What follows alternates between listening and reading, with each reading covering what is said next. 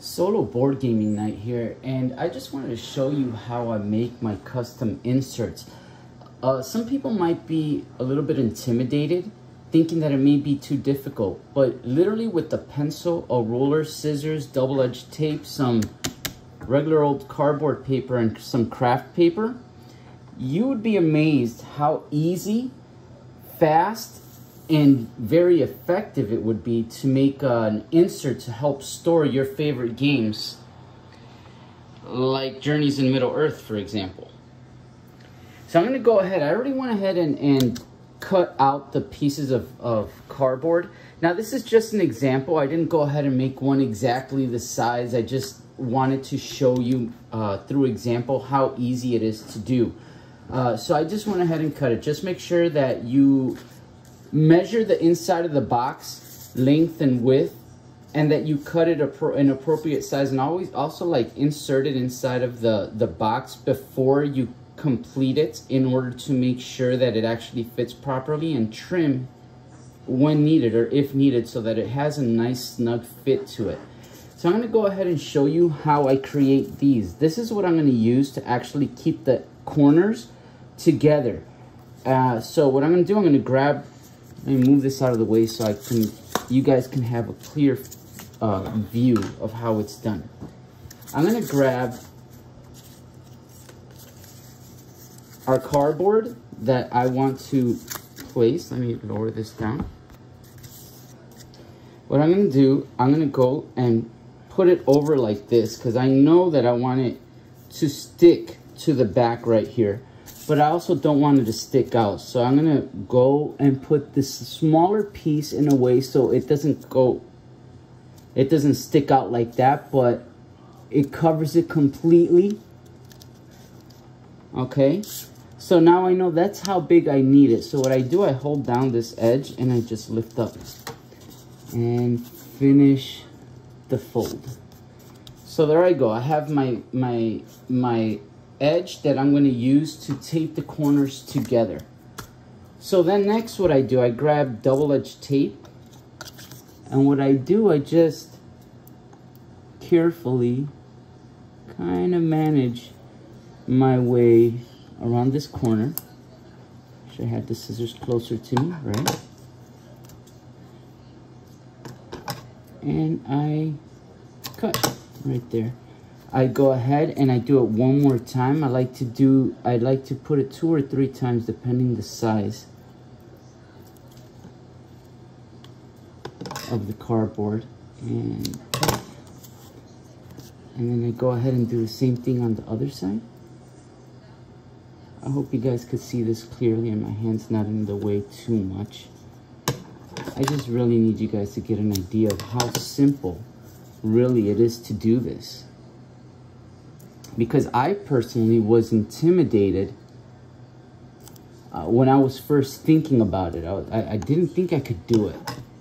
And one day I ended up getting something shipped to me, and I was like, hey, you know what? There's some cardboard there. Might as well try it. And since my wife does a lot of crafts work with Cricut and whatnot, I was like, hey, you know what? I'm going to use some of her material and try to create my own insert. So there you go. That's how I do the edges. So I'm ready to start connecting the pieces together. So basically, here I go. Let me make sure I get the one that goes with it. Okay, here we go. These are the 2 pieces, and the idea is that I want to put the pieces together like this so it creates an edge of the insert. Let me move the scissors out the way. I'm going to go ahead and peel the other side of the tape. So you can see there's the tape right there. Just careful not to lift it up. And with this, I'm just going to put it right on top. See how that fit? Okay. And I'm going to go ahead and peel the other side of the double tape. I do one side at a time.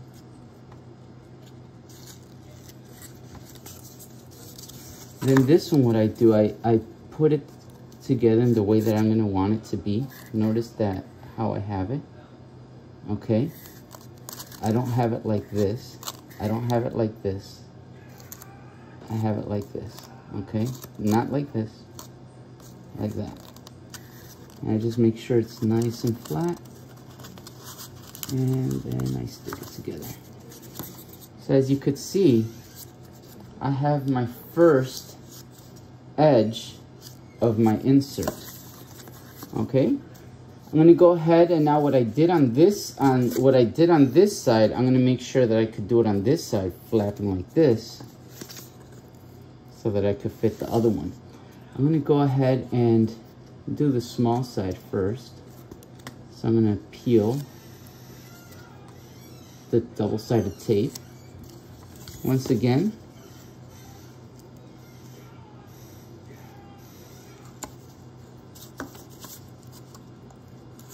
taping it together. There we go. Now I'm ready to place the other side. You're starting to kind of see how it's starting to form. So I'm going to go ahead and remove the other side. Like right here, it lifted up a little bit, no problem. I just go up on the other side, take it out the other way. Always a solution to every problem. Don't freak out, don't worry about it. It doesn't have to be perfect, it just has to work well enough. And once again, I don't want to put it, see how I could put it in the camera here so you guys can see it. I don't want to put it like this, I want to put it like this, okay? It just helps the integrity of the insert. This makes it a weak insert. This makes it a little bit more firm. So I went ahead and did that and fold. Oh no, this one could have been a little better, but there you go. There's my insert. I already have it there. And now I'm just gonna go ahead and close this side. Once again, I'm gonna start with the bigger end this time. See, I'm already about to finish an insert right here, and it took me barely just minutes. Just minutes. A lot of people think, hey, may think it might be, oh, it's going crazy here. It might be too difficult to do this. It might be too time consuming to do this. And just that thought might make it difficult or make them not want to attempt it. But I assure you, I don't know why my camera's going crazy. There you go. I assure you, starting to see how it forms, right? Very good. I've done this so many times, and it's made, especially when it comes to setup and tear down for my board games, it has been so, excuse me, so easy and enjoyable. It truly has, it truly has made the setup of the board games that I have and the tear down so good. Simple, straight to the point, easy. I really have enjoyed it quite a lot. I'm just gonna go ahead and brush this to the side and finish it right here. So basically what I did to one side, I went ahead and did it to the other side, and as you can see, here's my insert. So you could fit pretty much anything. Notice that the dimension's very thin here. What this could be good for is if you have those wide cards. Let me see if I could find one. I'm personally not going to use this for any particular game. I'm just doing it for an example. Okay, this might be a little bit too big, but there you go. That's an example. Like one of these cards, I could have even made it a little smaller. I'm going to show you what my storage looks like for Journeys in Middle-earth, just so you could see. So once again, this is how the insert would look, and then basically what you do, you just fit it inside of the box. You fit it inside the box. It's very sturdy, very reliable. It doesn't rip on you. It doesn't bend on you. It's so well made. I'm telling you, it makes games so easy and enjoyable to deal with. So I'm going to go ahead and I'm going to bring this in. Hold on.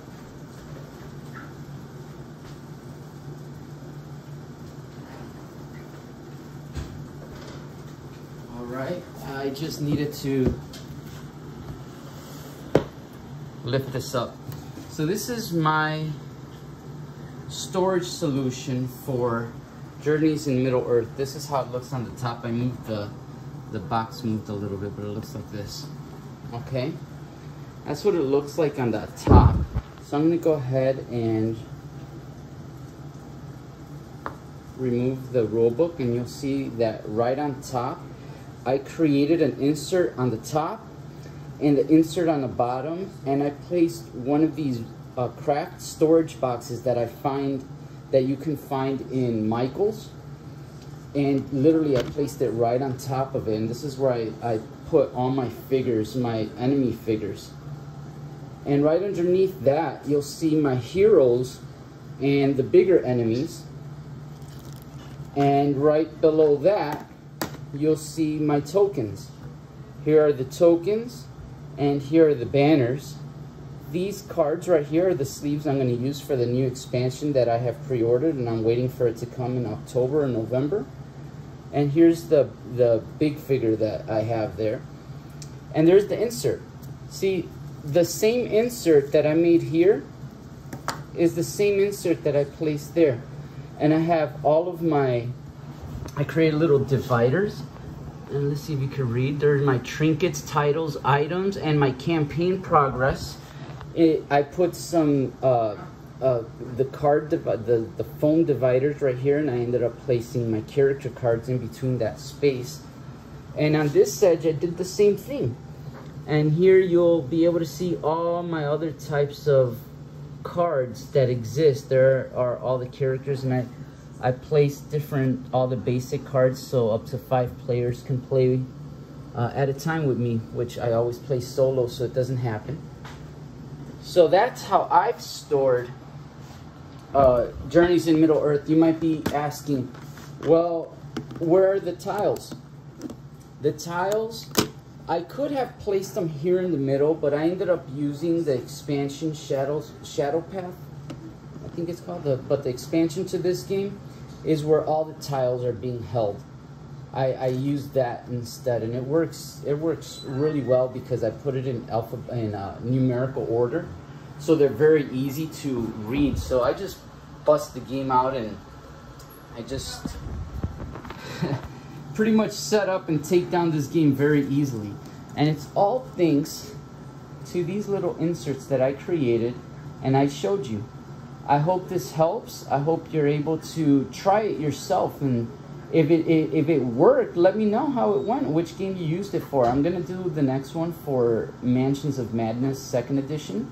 I thankfully didn't need to do it for Descent Legends of the Dark, because in my opinion Legends of the Dark did a great job with the storage solution. I was able to use that box itself. So just let me know if it helped you. This has been Solo Board Gaming Nights, and I hope you guys have a great game night. Take care.